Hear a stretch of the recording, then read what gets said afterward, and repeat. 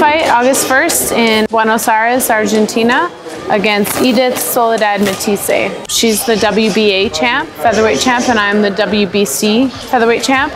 So basically this is a unification bout. Both putting our belts on the line, and winner takes all. So it's a big fight. We worked on what we need to do and constantly trying to get ourselves better and just keep on point. You know, Edith comes to fight and she's never been stopped, and she's been in against tough opponents. So we're expecting a good, tough fight and to go 10 hard rounds. And fighting on the road, that brings a lot of pressure, and you gotta win every round convincingly. I got my work cut out for me, but I've never stepped down from a challenge, so I'm pretty excited.